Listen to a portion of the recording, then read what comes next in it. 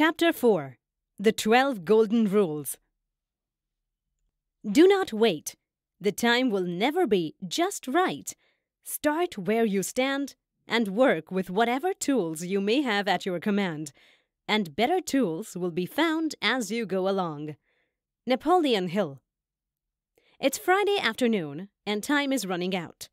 Before the deadline of 5 o'clock, you're frantically working on a task while silently blaming yourself for procrastinating earlier. What led to this? What happened? And why did you lose concentration? In addition to the unnecessary preparation, the coffee breaks, and the hours spent on other work that you might have safely delegated to next week, there were also the hours that you wasted rereading emails and monitoring social media. Sounds familiar? In that case, you are not alone. Many of us fall into the trap of procrastination. In reality, 95% of us delay things to some degree, according to researcher and speaker Piers Steele. First, accept it. Acknowledge your procrastination. It's okay. You might be delaying a task because you had to rearrange your priorities. You aren't necessarily procrastinating if you are short delaying an important task for a genuinely good cause. However, if you start to postpone indefinitely or change your priorities to avoid doing something, then you probably are. You need to recognize whether you are genuinely procrastinating or it is slowly becoming your habit. I suggest you double-check yourself if you have the below habits. It's possible that you may be procrastinating. Instead of moving forward with the crucial tasks currently on your list, you are filling your time with unimportant activities that other people ask you to complete. You start to work on a high-priority task and then go off to check your social media posts. Despite the fact that it is a crucial task, you leave it onto your to-do list for a long time. You take on low-importance jobs all day long. You often check your social media accounts or read emails several times without deciding what to do with them, or perhaps you merely browse the web. You typically wait until you are in the right mood or until the perfect time to start a project. You are delaying your important tasks just because you have the limiting belief that you need someone to be there to handhold you. Next, recognize your why factor. After acknowledging your procrastination, you must first understand why it is happening. Recognize your why factor behind it. Only then can you start to deal with it. For example, do you avoid a particular work because you find it tedious or unpleasant? If so, take action to get it done as soon as possible so you may concentrate on the parts of your job that you enjoy more. Procrastination may result from a lack of organization. Organized people are able to overcome it because they use effective timetables and prioritize to-do lists. Even if you are well organized, a task can make you uncomfortable. Perhaps you put it off and find comfort in working on tasks that you know you are capable of finishing because you are unsure of your abilities and scared about failing to do challenging jobs. Unbelievably, some people are more afraid of achievement than of failure. They believe that if they are successful, they will be flooded with requests to take on more responsibilities. Surprisingly, perfectionists are also procrastinators. They frequently choose to forego performing a task they don't feel competent to complete, rather than perform it imperfectly. Poor decision-making is another significant factor in procrastination. If you are unsure of what to do, you'll probably put off taking action out of concern that you could make a mistake. One thing to keep in mind is that procrastination can be a sign of serious underlying health problems for certain people, making it more than just a bad habit. For instance, procrastination is linked to ADHD, OCD, anxiety, and depression symptoms. An American Psychological Association study found that procrastination can lead to severe stress and sickness. Therefore, if you have persistent or chronic procrastination, you should seek the guidance of a qualified specialist before taking any action on your own. In future lessons, you'll learn about tools that aid in task prioritization and deadline management. These will help you healthily tackle your procrastination. Finally, handle it by following the 12 golden rules. Say yes to anti-procrastination tools and techniques. As you now know, procrastination is a habit or behavior pattern that is deeply rooted in us. This implies that it won't likely be easy to break overnight. Try as many of the tactics listed below as you can to increase your chances of success, because habits only stop being habits when you stop practicing them.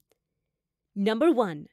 Recognize, accept, and forgive yourself for your past procrastinations.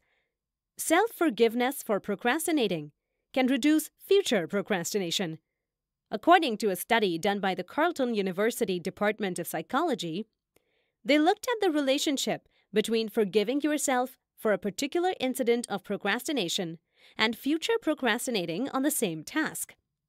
Measures of procrastination and self-forgiveness were completed by a sample of 119 first-year university students, 49 men and 70 women, before each of 2 midterm exams in an introductory psychology course.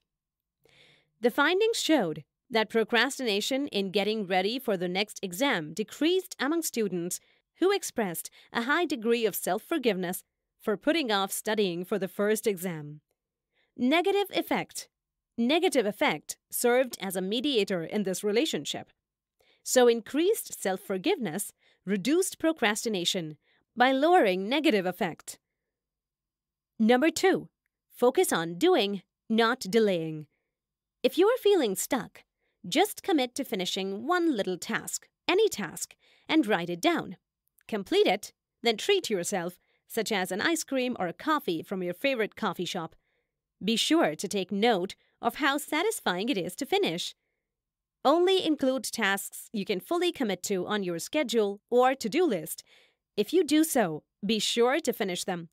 By doing so, you will gradually regain the confidence in yourself that you will really do what you say you will, which so many procrastinators have lost. Number 3.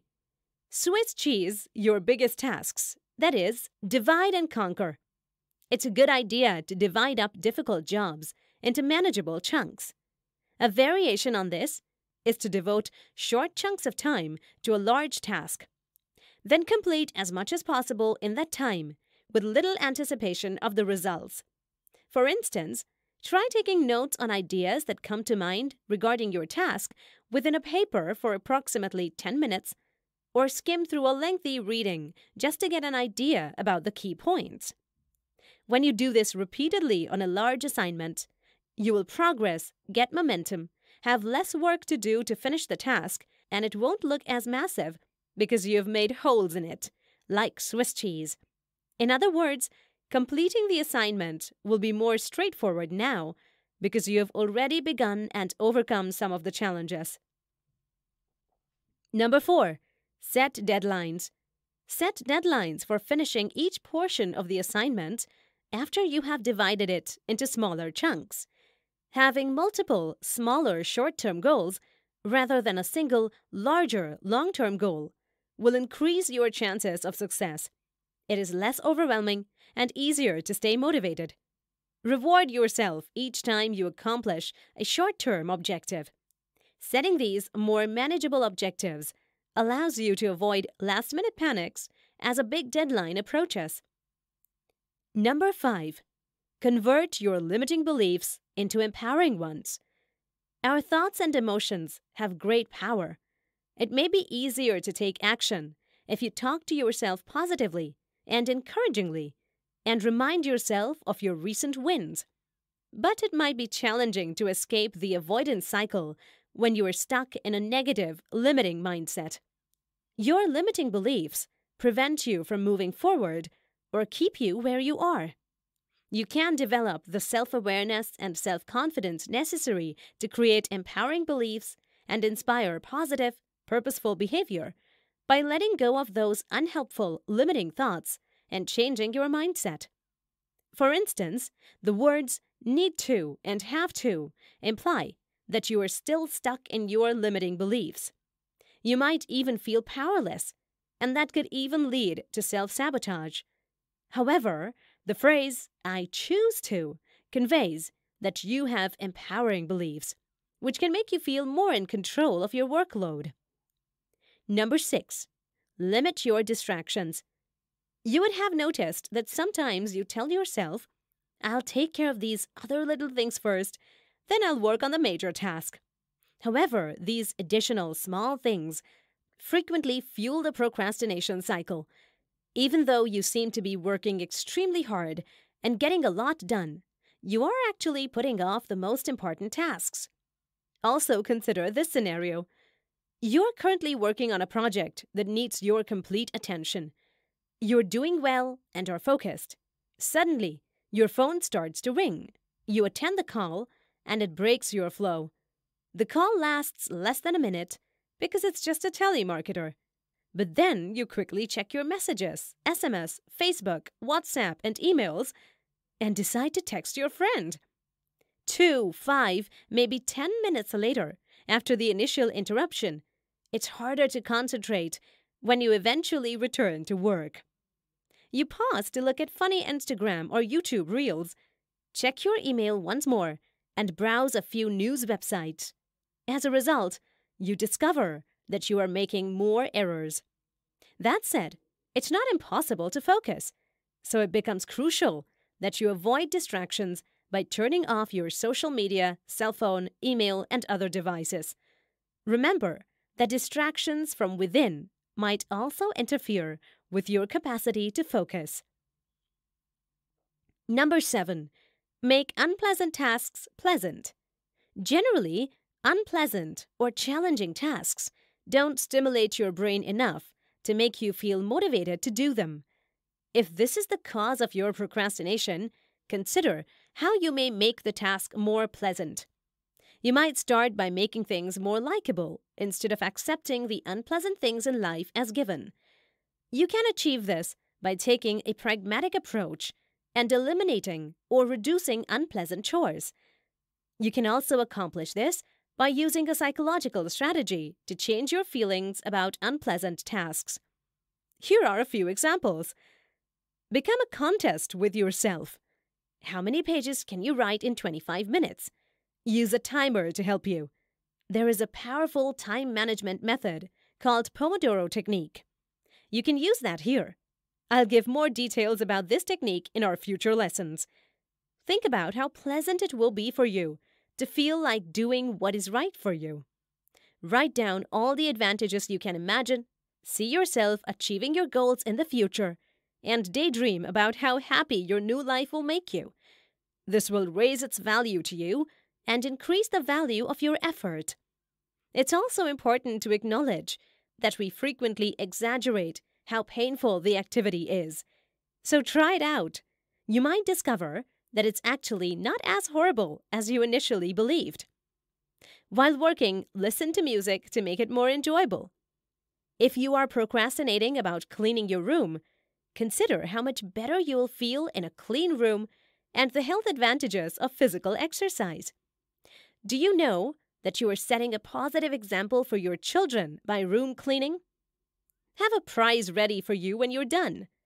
To make a task more fun, consider highlighting the adverse effects of putting it off. What will happen, for instance, if you don't finish the task? How might it impact your individual, group, or company goals? How can it affect your relationship with others? You might believe, for instance, that this career path is best for you. Thus, you need to work hard in class and achieve high marks.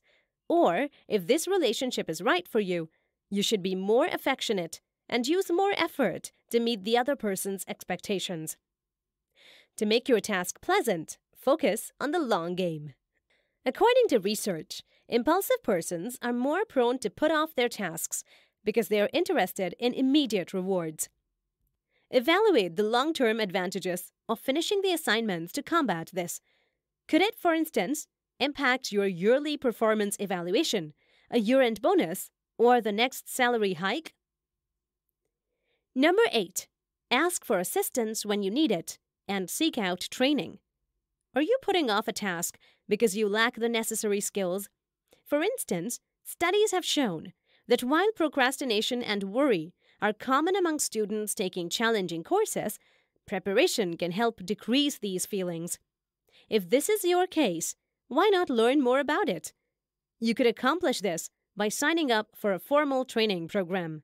Alternatively, you may achieve this more flexibly by asking a friend to do it for you or viewing a video online. Remember that resistance vanishes when you know how to do something and taking action becomes easy. Number 9. Start every day by eating an elephant beetle.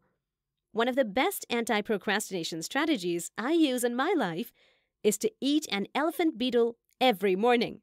To put it another way, finish the things you find the least enjoyable and most feared first. You'll be more productive and have the rest of the day to focus on the tasks that you enjoy doing. Number 10. Transfer to another person. Task delegation.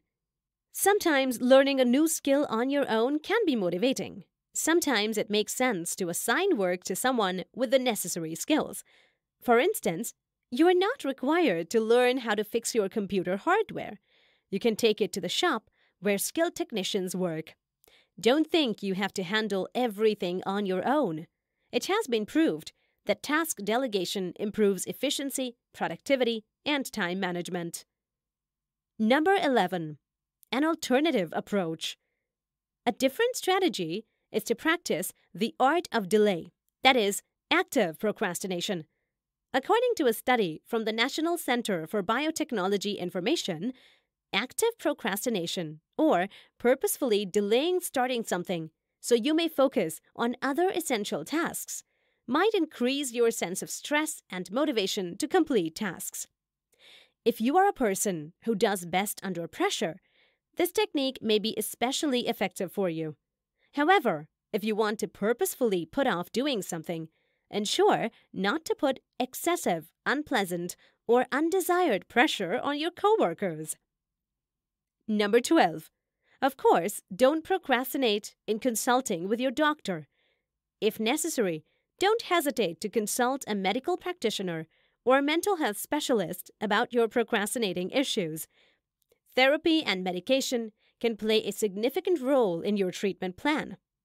Although taking medicine won't stop you from procrastinating, it can help you focus and make activities a bit simpler to start. In our future lessons, you will learn more approaches, techniques, and strategies to handle your procrastination gracefully. These tools and techniques have helped millions of people, including me, so if you implement them, you can see the difference in your behavior. Sounds good? So let's go and learn them.